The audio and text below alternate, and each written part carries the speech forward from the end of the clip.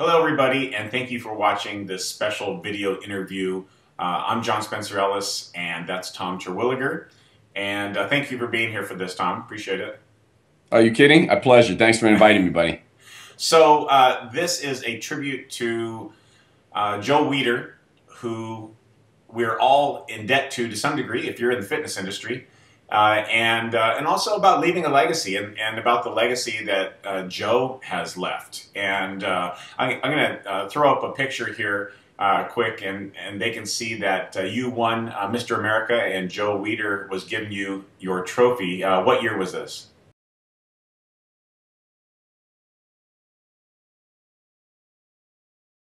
Yeah, that was 1986. That was the first time I met Joe. And of course, I knew Joe and knew of the Mecca, the Mecca of bodybuilding. And, I tell you, one of the coolest moments of my life was certainly receiving that trophy from Joe. But his whispering in my ear, Tommy, we want to fly you out to California over the next 2 days, so stay in shape. We want to take lots of pictures, lots of pictures. You're a great champion. And I heard that, I was like, on cloud nine, man. I was like, that's it. Yeah, but of course, it ruined the rest of the night because I'd planned to go out and binge, but that couldn't happen. Well, yeah, and that's pretty typical after following a bodybuilding championship. That diet's brutal. So at the time we're recording this, Joe passed away about 24 hours ago. Yeah. And, I did a post on Facebook thanking him for what he has done and what he has created for our entire industry. And it's funny, I put a picture of him, one of his classic photos, and I've never had so many Facebook shares, likes, and comments on any single thing that I've ever done. Wow. And I think that people understand the magnitude of what he's accomplished. And basically I said, he and maybe 2 or 3 other people are responsible for the fitness industry and what it's become. And what is the thing that you remember most about Joe and his legacy? Well, I remember certainly about Joe was early on, before I began, any semblance of bodybuilding. I was into martial arts like yourself, John, and studying Chinese Kung Fu for several years. And it was in junior high school, and I can't remember exactly what the year is, nor would I actually expose that to everyone. But I remember a buddy of mine came to my homeroom just before the bell rang and class let out, and he was like literally waiting outside in the hallway. And we had done a little weightlifting, but it was mostly to be stronger for martial arts training. And he had a picture. He had a magazine with him called Muscle Builder, and on the cover was this like bizarre-looking black and white picture of this guy lifting weights and just a freak, just a freak. Of course, at the time, no one knew who he was except for those in the industry, and it was Arnold Schwarzenegger, of course. But that magazine never would have been published. That cover would never have been seen. That inspiration would never have been delivered to me, which literally changed my life forever, forever. It changed the direction I was going and the trouble I was getting into and turned it into something really positive that influenced and became a career. So that magazine never would have been published. So he had such an impact early on with his courage to expose to the world, to help bring to the world something that was esoteric, that was a subculture that wasn't exposed, that had all sorts of negative connotations attached to it. Instead, he had the courage and the inspiration to bring it to the world, and it changed my life. I know it changed the lives of millions. Oh my gosh, yeah. I'm looking out to the side here. I have his Wikipedia page pulled up, and he's published his first magazine. I'm looking for the exact name here, but at age 14. At age 14. And it's just amazing. And his name is actually Joseph, Josef. He was born in Montreal, but the son of Jewish-Polish immigrants that moved to Canada, and then he moved to California sometime later. Yeah. And really defined not just a generation, but here's the thing, you guys. If you are in the fitness industry in any way, shape, or form, you owe a thanks to Joe Weider, because if it weren't for him and a couple other people like Jack LaLanne, you wouldn't have a job doing what you love, because the culture, which he helped coin the phrase physical culture, is what it used to be called, and to some degree still is, but physical culture, we're going in the Wayback Machine now, he helped develop this. The Weider weight benches that he used to sell in his magazines. the protein powders, the competition. He developed Mr. Olympia, Ms. Olympia, the Masters Olympia, and so on. And then, Tom, what about some of the magazines he developed, which started that whole revolution? Like you said, at 14, I actually had a chance to spend a little bit of time with Joe when I ultimately did get out there for that photo shoot following the national championship. And he was there the whole time. He spent a tremendous amount of time with the athletes that he had, interest with, we wanted to encourage. And he shared with me a story that, at that age, around 14, 15 years old, he had seen a bodybuilding magazine. And at the time, they were, it was a real subculture stuff. And he decided he wanted to write, he wanted to do this. And he literally started writing, pecking away on his typewriter in his bedroom. His mom wouldn't even let him use the kitchen table. She didn't want it to turn into this an office for him. So at 14, 15 years old, he's in his bed, covers over, flashlight going, and he's typing away, writing all these articles under different names. And I'm trying to remember the name of the first magazine, but it was something interesting. Let's see if I can find it. I think it was called Your Physique. I think you're right. It is Your Physique in 1936. 1936, that was it. He shared that story with me, and I thought it was wow. And to hear those stories, I had an opportunity back in those days to spend time with Joe and guys like Artie Zeller, Artie Zeller was a prolific photographer, did a lot of the photography for was Your Physique, became Muscle Builder, became Muscle and Fitness as we know today. So I had an opportunity to kind of get some of the stories directly. So it was a real privilege and an honor to hear Joe tell me a little bit about that history and how he got started in that respect. It was great. We're going to talk a little bit about, why it's important to leave a legacy. We're talking about Joe's legacy, but, the message now for, the fitness professionals that are watching this and the people who appreciate what it is that Joe's done is how can we as fitness professionals, fitness educators, leave a legacy of our own? To whatever degree it is possible and appropriate for us, but how can we also leave a legacy? So I want you to be thinking about that because we're going to get to that in a minute.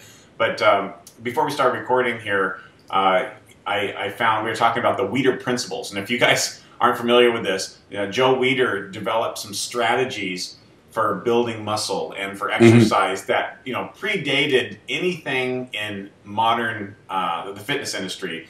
And some of this stuff still applies today. A lot of it still applies today.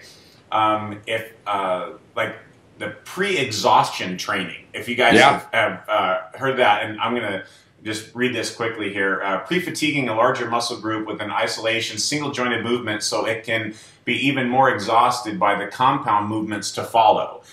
Yeah. And of course, this isn't necessarily sports performance. This is bodybuilding and muscular development. Right. And for me, John, that principle alone made a huge difference in terms of my ability to sustain a long-lasting career, a career of almost 20 years in the bodybuilding community. Wow. Because, and I'll give you a prime example of it. Early on, of course, everyone was heavy squats, leg press. That's how you built legs, man. But guys were blowing out their knees, blowing out their hips, blowing out their back. Getting the first thing on their routine was squats. Boom, they get into it. So I was taught by my mentor, Tony Pandolfo, who had learned directly, literally from Joe Weider, this pre-exhaust principle. And as much as physical therapists don't necessarily like the idea of leg extensions, we would pre-exhaust the crap. I would blow those. We would do 4 or 5 sets of leg extensions, descending weight, all sorts of stuff. Blow those legs out on leg extensions like there was nothing left. We got off that machine and we could barely walk. Now it's time to go into squat. You could use 100 pounds less, put less stress on your back, on your joints, and the muscle was working even harder than it would have been prior to that. So that principle was huge in terms of my sustainability, and I know for a number of athletes as well. Great principle. So many others too. And again, I think people have to realize that. Obviously, things have changed in the fitness industry, but for doing the bodybuilding, physique kind of stuff, these are the kind of things that worked and still actually work today. It's just that obviously over time the techniques change a little bit. Let's see. Pyramids, that's when you'd start with a lighter weight, go up to a heavy point, and come back down. That's obviously... Right, and on the other end of the pyramid, you're dropping the reps. So you start with 12 with a lighter weight, and then you go down to 6 reps. So he started that stuff. And then giant sets. So as an example, and you guys have all done this stuff. I don't know if you know always what they're called or where this originated, but this all came from Joe Weider. A giant set would be like if you're doing chest, and you might do like flat dumbbell press, cable crossover, and pec deck, or butterfly. Back to back. Yeah, Yeah. around and around and around like that. Man, I remember when I first started training, man, early on. This was back in the late '70s or so, when Weider had been just developing many of these things. And by the way, his development of these strategies, what he called the principles, the Weider principles, came from, in many respects, the athletes that he was working with. Joe, see, Joe wasn't just an entrepreneur, which he was an extraordinary entrepreneur, but he loved the sport of bodybuilding, and he loved bodybuilding, and he was in the gym every day with these guys, with Schwarzenegger, with Franco Columbu, with Frank Zane, with Dave Draper, with these guys that laid the groundwork for today's modern physique competitors, and so together they were developing these strategies. They would play with new techniques, new things to up the intensity level, and as a result, these Weider principles emerged, you might say, as things we do today. And those giant sets, man. You talk about getting a lot of work done in a short period of time, and it's all about that intensity and short duration, and that was developed in those, you might say, the bodybuilding proving grounds, the science lab of Venice Beach, along with Joe Weider. I'm looking at probably the Weider principle that I've used the most, and I think can be used among any sport or fitness type of competition or training, and that is instinctive training. Sometimes they call it intuitive training as well.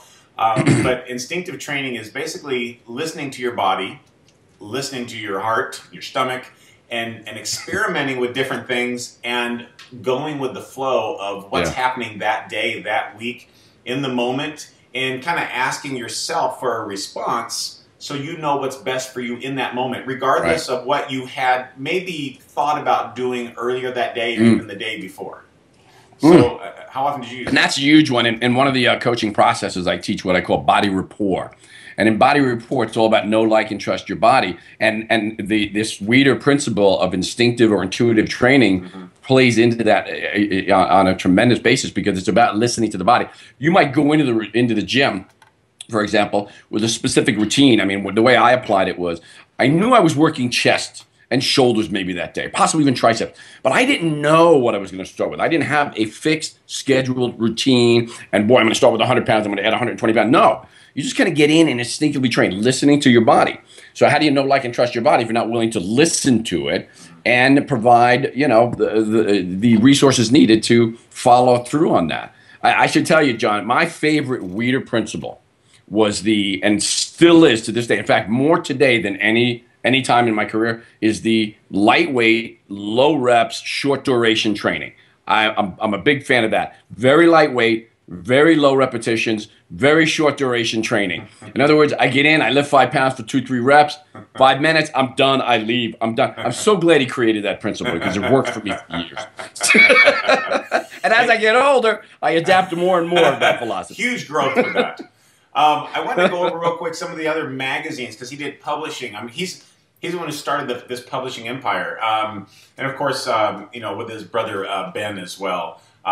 So the magazines are Muscle and Fitness, Flex, Men's Fitness, Shape Magazine. I mean, and there's been others along the way that have come and gone. But wow, I mean, if you think about that, that is a huge publishing empire, and also created some of the opportunities for people who created fitness info products to advertise in his magazine. So he's the one who also created some of the first opportunities. So if you were a trainer, if you created a body transformation system or a gadget to make bigger calves, I remember they used to have those shoes that they used to advertise in the old Muscle and Fitness. You sprint with them and stuff like that, and get bigger calves. All that started with Joe Weider and his magazine and the opportunity he created for fitness entrepreneurs. So absolutely. Just as a very specific example, that Bill Phillips, for example, we all know Bill Phillips from Body for Life, and he created his own magazine a little bit later on. The name eludes me at the moment, but Bill advertised early on. He had a specific product that reached out to the bodybuilding community and helped increase their knowledge about certain supplements, and he advertised in Weider magazines left and right, and as a result, developed a large sum of seed money to start his own. I think it was Muscle Media was the magazine, and ultimately his own products and things of that nature. So there's just a very sound example of how, you're right, entrepreneurs were able to develop their ability to reach their customers as a result of what Weider did, which is fantastic, man. So I want to move to the next phase here, and that is for the people watching this, you know, regardless of where you're at in the fitness industry, sports or bodybuilding or figure physique or, you know, boot camp or group X, any of it, doesn't matter. What are you going to do to leave a legacy? And there's a few things you do need to think about as you leave a legacy. And you know, it's kind of weird because you can have a legacy while you're still here in the physical world as well. And so, you know, it doesn't have to be after the fact, because, you know, he was a living legend, you know, for many years and decades. But you have to have a few things if you want to leave a legacy and do anything that would resemble what Joe has done to make him proud. And that is to be prolific. You can't be a wallflower. You can't be middle of the road. You have to be opinionated but kind. You have to be prolific and specific. You do have to take sides, and you have to be willing to take calculated risks, and in many times pretty serious risks, although intelligent risks as well. And so, what do you say? How does someone create a legacy like Joe? I agree with you. If you're not at least a little bit controversial, you know, one of the things that put Weider on the map is as much as it was his challenge to overcome, and that's part of the strengthening of his ability to do what he did, was overcoming, you know, what he had a huge controversy. You know, his first competition, his very first competition was the Mr. Montreal. And he wanted to do something that was bigger than what was being done in these small little auditoriums. Bodybuilding was just something that was connected to powerlifting or weightlifting, and it was sort of like a little bit side freak show thing, you might say. So he wanted to take bodybuilding and make it a little bit more mainstream, and he leased out the biggest theater in Montreal, and they had 1,500 people show up and 80 competitors, which was unprecedented. And literally moments before the competition began, he got notice that the AAU had pulled his sanction.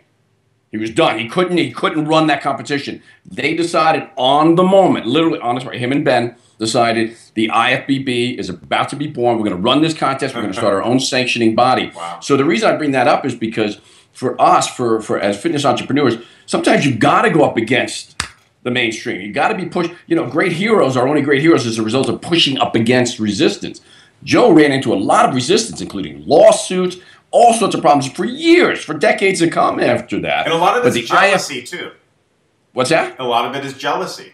Yeah, absolutely. No question about it. And the IFBB grew as a result of that. So he created something in the IFBB, the International Federation of Bodybuilding, that is a legacy as a result of being controversial and willing to take a risk. So you hit it on the nose. If you're middle ground, if you agree with everything everyone else is doing, you don't have a position that's strong enough to entice people to say, hey, what is this guy doing? How can I share this? I want to make sure that people understand exactly what you're saying. People are not familiar with the bodybuilding world. The AAU was the sanctioning body for amateur sports and bodybuilding, as you know, it was becoming known as at that time. Right. And for whatever reason, on the fly, just preceding this event, they say, we don't accept you, we don't acknowledge you. And he had the instinct and the ability to move quickly, which is an important thing in entrepreneurship and leaving a legacy, is he said, you know what? Good for you, good for us. What's the name? IFBB. Okay, great. We are now the IFBB, the International Federation of Bodybuilding. And it became, you know, the biggest deal in the world. Huge. Yeah, I mean, if that hadn't happened, if number one, if the resistance hadn't showed up, if they hadn't pulled that sanction, or if they said, well, I guess we can't run this contest, we certainly can't do it unsanctioned, most of these athletes won't compete. If the AAU finds out they're competing under a non-sanctioned competition, they may not be able to compete in a Mr. America or whatever other competition they might want, in Mr. Universe for that matter, under the AAU umbrella. So they had to convince those 80 athletes, number one, nobody dropped out. All those athletes stuck around because they saw something. They said, look at the auditorium win. Look at the number of spectators. Look at the amount of publicity this thing has brought in. It dwarfed anything the AAU was doing. But he had to be able, like you said, act quickly, make very, very quick decisions, and have the courage to implement those things. So I think as entrepreneurs, certainly in the fitness industry, and I think that's something, we just hit on something right there. I think a lot of fitness professionals still sort of see themselves only as technicians, as opposed to entrepreneurs, as opposed to visionaries in terms of what they can and what they can't do. Joe created, along with his brother, a huge vision, and he found vehicles like Arnold Schwarzenegger, for example, and the IFBB to be able to proliferate that vision. So I think the first thing for fitness professionals is to start expanding your vision outside what you do. How can you, if you're serving dozens now, how can you serve hundreds? If you're serving hundreds already, how can you serve thousands? If you're serving thousands, like our good friend JSE here is doing, how do we serve millions, right? Expand that vision and then find the vehicle to be able to make it happen. Yeah, I think there is something to be said about thinking big, and there's a lot of good books on thinking big. And you know, as you grow your business and you develop and create and leave this legacy, it's a matter of what you think is possible, but the same amount of work will be done regardless. So, and that sounds a little weird, but bear with me a second. So the amount of work involved with thinking big and doing something big and thinking small and doing something small is relatively the same.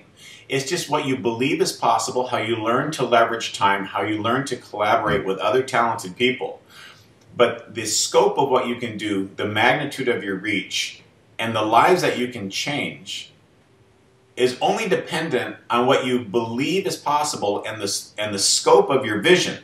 But the amount of work is almost identical. And when I first heard that, I thought, what a bunch of BS. Yeah, I really did. It doesn't sound like it makes sense, but it does. But it does, because it's a matter of how you work and how you think, but not necessarily the amount of work and the amount of thinking. Yeah, no, I would agree with that. In fact, we've all had anyone who's been an entrepreneur who's done things that were, I've done things that were small and were tremendous amount of work. And then you wind up with little reward. And then you go out and do something big, something where you intend to reach a lot of people, and you do reach a lot of people, or you have an impact, or you make a difference. And maybe it takes some investment, some time, some energy, but not much more, like you said, than it would if it was small.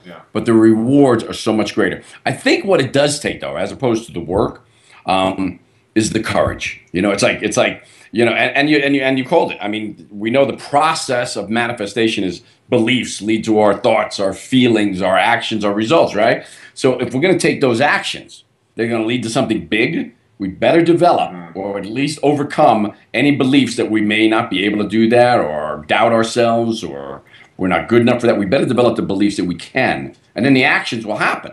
No more work. It's just a matter of having that belief and having the courage to be able to say, yeah, I'm going to get out, instead of getting out in front of 100 people and risking failure, I'm going to get out in front of 1 million people, and I'm going to risk failure. But I'm also risking big success, too.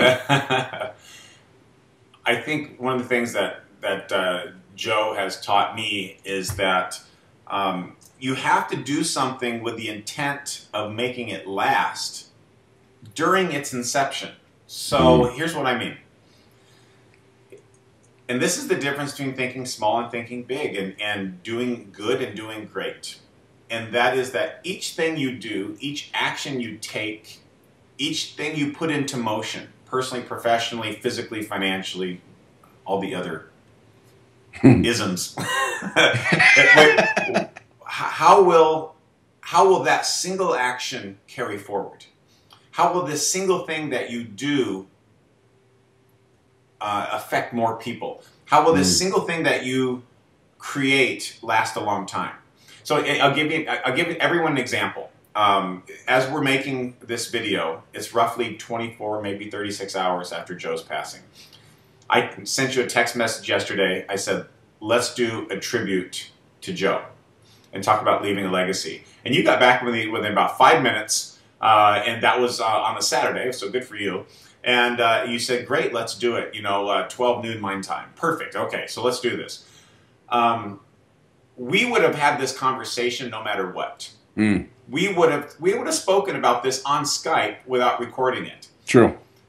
So why not use a $30 recorder, which I already had downloaded on my computer, and make a tribute to where everyone understands the magnitude of what Joe has created for us, and also for us to pass along the knowledge to other people and give them their voice as well. And that's from Dr. Wayne Dyer, actually. But yeah, that's great, though. That's you can quote a better man. Another person leaving a legacy. But it's the same thing. So it didn't take any more effort.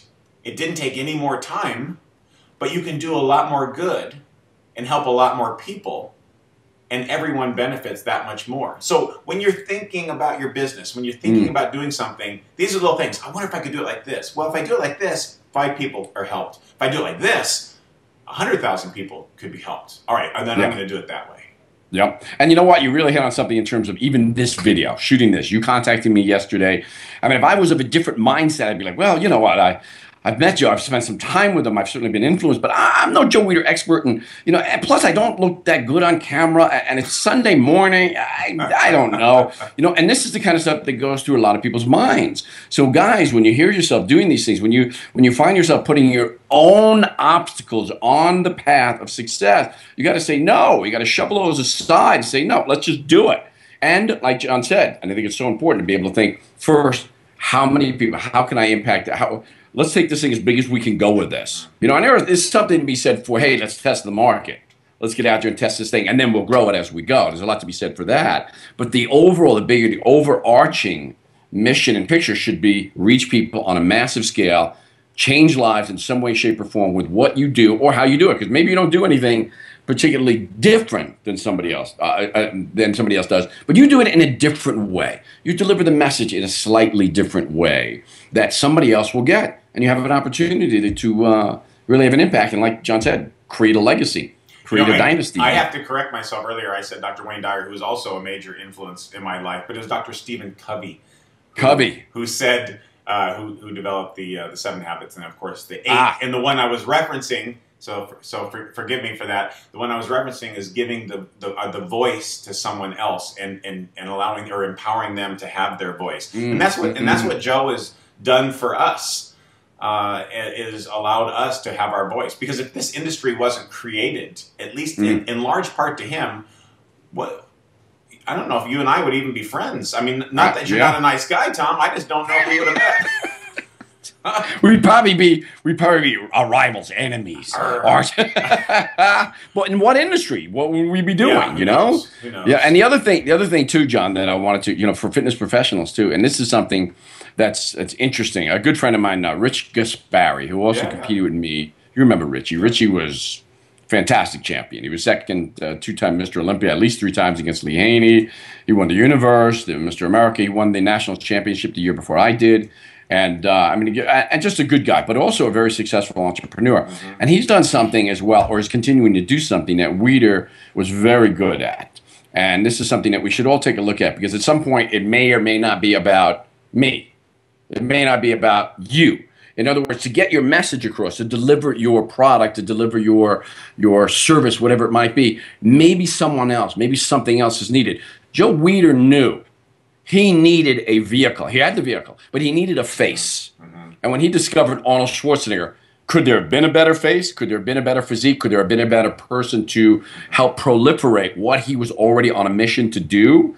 Rich Gaspari is, I don't want to say using, but certainly putting into employ successful bodybuilders like Flex Lewis, for example, today to help. It's not saying, hey, I need to be on all our products. I'm still in good shape at 50-something. No, it's about others now. It's about a new generation. And if I'm not reaching this generation personally, then I'm going to find someone who's going to help me deliver my message, product, and or service as a result of that, and leave my ego out of it. It doesn't matter about that. Yeah, I just saw Rich Gaspari a couple weeks ago in L.A. Did you? He looked awesome. He looks great still. Looks fantastic. Yeah. Not as good as me. No, but he still looks good. Hey, we got to wrap this thing up, but I want to make sure people can contact you, because Tom Terwilliger has a bunch of really cool stuff always happening. So how do they contact you? Well, you can certainly get, it's the easiest place to go is to asktomlive.com. Asktomlive.com. That'll take you to all of my social media addresses, and it'll also give you some information on how to find my book, 7 Rules of Achievement, Why Smart Goals May Be Dumb, all of that. So I know you giggle at that, but the Why Smart Goals May Be Dumb book was my choice, by the way, going back just for a moment to what we talked about in terms of being controversial. SMART goals are the most used, prolific goal-setting strategy in the coaching industry, and has been for several years. And I feel like they fall short a little bit. So I came up with my own in 7 Rules of Achievement and decided, hey, you know what? I'm not just going to follow suit. I'm going to say, hey, I think this is falling short. And they may be dumb. There may actually be a better solution for you. And it's the only way. That book, by the way, has outsold our 7 Rules by about 100 times because of its controversy. So this is, again, going back to that lesson you talked about. You got to be a little bit controversial sometimes, That's right. Just be cool in the process. All right, you guys. Exactly. Tom, thank you so much. You guys, thanks, John. Make sure you take a moment to appreciate Joe Weider. I know that we do. And please leave some comments and some likes and share this video, and so we can pass along the legacy. And make sure you create your own as well. Thanks a lot. I appreciate it. See you guys. Go get them.